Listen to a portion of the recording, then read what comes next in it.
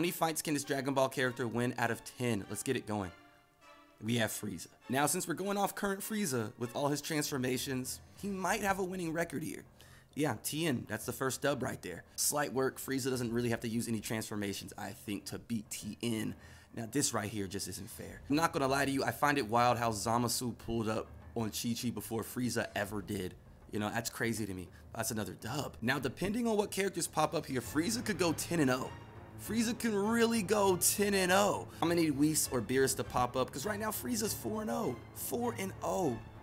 Trunks is taking this L as well. I mean, Trunks would have a better chance if Frieza never unlocked Black Frieza, you know, but still. Now, with Beast Gohan, I'm actually gonna go and give this to Gohan. Now, I know it's been said that Gohan is stronger than Goku and Vegeta now, so let me know what you think about that. I think Black Frieza would take top. Yeah, it would be an interesting fight. You know, we still need to see a lot more with Black Frieza. This is an annihilation. I mean, it's already confirmed that Frieza has a winning record here. Great way to start. So 2 more spins. Frieza beats Gotenks. And now we have 1 more spin. Is Frieza about to have a 9-1 record here? Who is it going to be? And it's Captain Ginyu. So let me know what you guys think about the Frieza versus Gohan in the comments.